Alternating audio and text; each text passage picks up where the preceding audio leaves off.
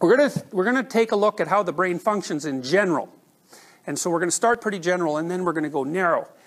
And the first thing that you might want to think about is what problem exactly is the brain wrestling with? And the major problem is that reality is so complicated. It has so many layers and so many interconnected causal links that it's complex beyond comprehension.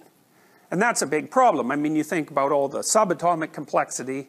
That's a horrible thing. Then there's the complexity at the atomic level, and that's, pretty overwhelming. And then there's the molecular level, which makes the atomic level look simple. And then there's all the exceedingly complex structures that emerge out of the molecular level, especially in living organisms. So that would be roughly at the organ level of existence, And then there's you as a totality with your brain, and the brain is so much more complex than everything else in the universe that it's not even in the same category. So there are estimates, for example, by Gerard Edelman, that there are more connections in your brain, more patterns of connections in your brain than there are subatomic particles in the universe. So, that's one major league complex thing, and there's lots of them around, and, they're all integrated into families and then, roughly tribal groupings, some of which get large enough to be nations, and then that's all embedded inside of some biological system, and so on and so forth, all the way out to the limits of the cosmos. I mean, this is one complicated place. And, your job, in large part, is to understand it, but also not to become overwhelmed by it, because you have to simplify it down to the point where you can sort of think about one thing and do one thing. And so you have to screen all of that out, so that the complexity doesn't overwhelm you when you're attempting to do anything simple, even to look at yourself in the mirror, which is also a very complicated thing to do. Part of the problem your brain is always facing is, what can I ignore? And the answer to that is, well, you need to ignore almost everything, and that's a problem, because of course it's not always obvious what's okay for you to ignore. And that changes on you suddenly too, because you have imperfect knowledge, you might think something's irrelevant and it turns out to be of critical importance. It's a deadly, difficult problem. And so one of the ways that we solve this is we're actually pretty blind to almost everything. Our sensory input is limited by our physiological limitations, certainly. So there's in terms of vision, we only see a very small little slice of the whole electromagnetic spectrum, and it's the same with sounds, and we can only touch things that are basically within our reach, and so that limits things substantially. And then there are also things we can't detect, like we're not very good at detecting, like we don't have the same ability that, say, platypuses and some fish can detect electromagnetic disturbances around them on their skin, and there's senses that we don't have. So we're narrowed a fair bit by what it is that we're able to perceive. And we're actually narrowed in what we can perceive far more than anybody ever guessed. So I'm going to show you a little video here. The monkey business illusion. Count how many times the players wearing white passed the ball.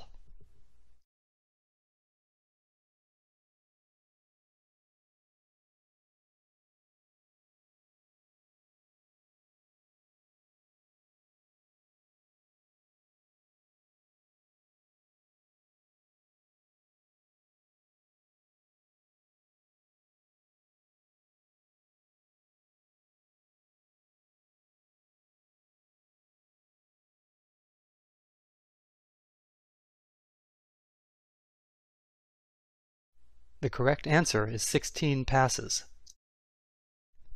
Did you spot the gorilla? For people who haven't seen or heard about a video like this before, about half missed the gorilla. If you knew about the gorilla, you probably saw it, but did you notice the curtain changing color or the player on the black team leaving the game? Let's rewind and watch it again.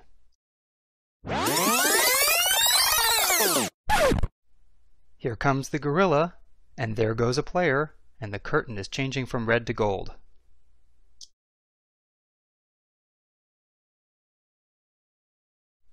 When you're looking for a gorilla, you often miss other unexpected events. And that's the monkey business illusion. Learn more about this illusion and the original gorilla experiment at theinvisiblegorilla.com. So how many of you saw the gorilla? Well, no, let's do it the other way. See the gorilla. Okay. How many of you had known about this video beforehand? Yeah, the gorilla part of it. Yeah, so you guys don't count. Now and then, you know, I get someone who's seen it before and they still miss the damn gorilla, so that's pretty funny.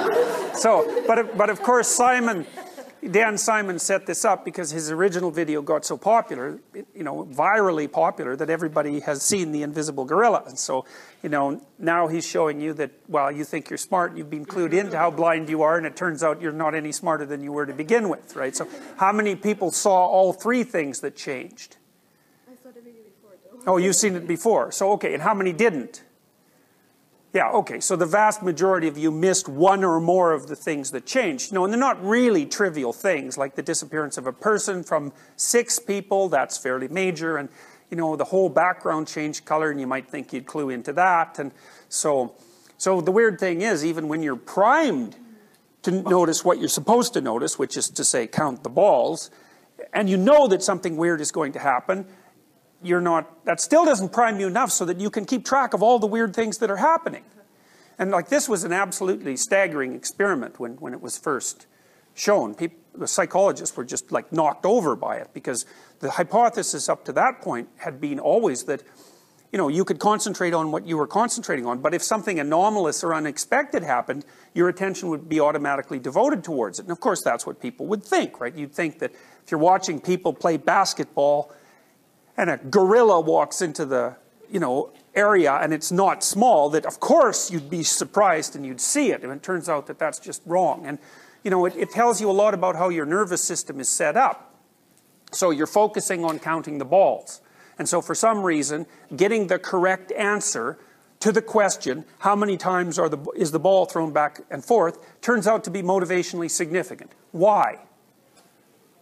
Like, why did you got the instructions, fair enough, but why did you listen to them?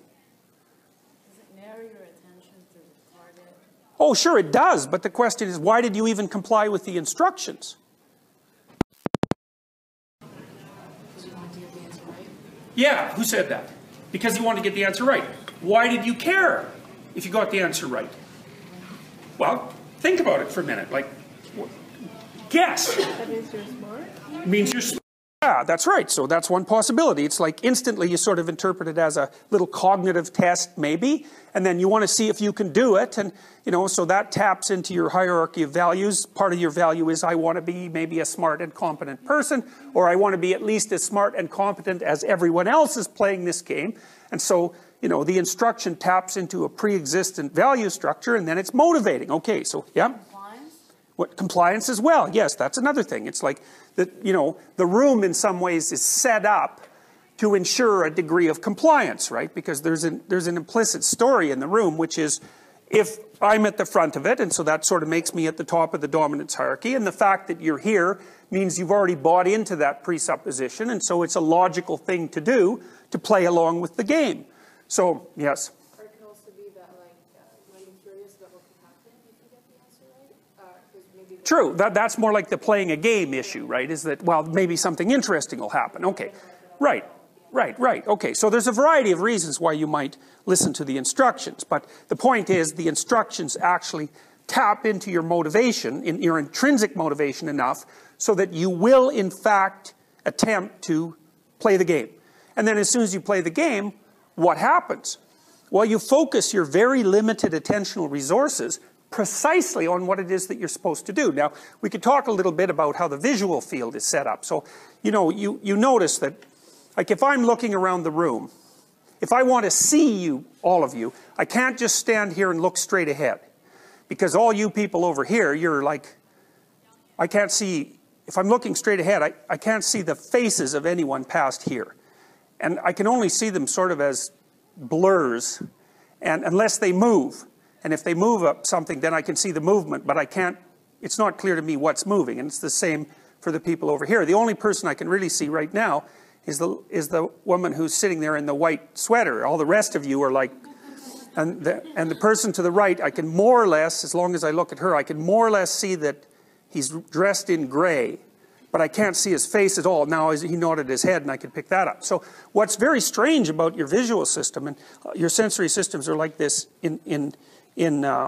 you know, all your sensory systems are like this, is that you have a tiny little point of focus where the information is rich. And that's partly because, so the center of your eye is the fovea, and it's most densely packed with cells. But more importantly, each of the cells in your fovea, which is the very center of your vision, you can tell when someone's pointing their fovea at you, because then you have the sense that they're looking at you. And human beings are unbelievably good at figuring out when someone is pointing their fovea at you. We can detect what would you call it? Deviation from direct gaze with an accuracy that's absolutely remarkable. Now each of those little cells in the fovea is connected, each of the one cells is connected to like 20,000 cells at the first level of the hierarchy of the visual system. And so the reason that your whole eye isn't fovea is because your head would have to be this big to manage it. So, you know, what's evolved is sort of a compromise, is that in the center of your vision, the center of your vision is very, very detailed. And then what you do is you zip that center around, like snap, snap, snap, snap, snap, snap, and your brain sort of makes a amalgamated picture out of all those little snapshots. And, you know, then it weaves it together so it seems to you like it's a continuous movie of consciousness, even though it's really not. And then the sides of your eyes, the periphery of your eyes, well, they don't have the same potency as the fovea. And so they kind of play a triage game. It's like, okay, I can't see, if I'm looking straight ahead, I can't see everything. What might I use as an indication that I should move my gaze from where I'm looking to somewhere else? And one answer to that is movement. So the periphery is pretty good at picking up movement. And so often if you see movement in the periphery, then you'll move your foveal vision to where the movement was, and then, you know, then you can keep track of what's changing. So what your brain sort of assumes is that when you're looking at something, everything else is irrelevant, and it also sort of fades into the background. And so that's what's happening with the gorilla video. And so part of the reason you can't see the damn gorilla is because he's dressed in black like the players. And so when you're focusing on the basketball, all the black moving things look the same. You know, there's no distinction between them at all. And then the background of the curtain, it's like, well, first of all, why would you be primed to see the curtain change color? Like, things just don't do that in real life, right? I mean, big objects don't suddenly change color, or very, very seldomly. So, and more importantly, the fact that the gorilla shows up, the fact that one player leaves, and the fact that the curtains change color has no bearing whatsoever on whether or not you can complete the task, right? So it doesn't matter if you ignore the information, and that's because it's irrelevant in terms of the interpretive frame, the motivated interpretive frame that you're applying to the scene. And so the rule for perception is don't pay attention to anything that isn't directly relevant to the desired outcome.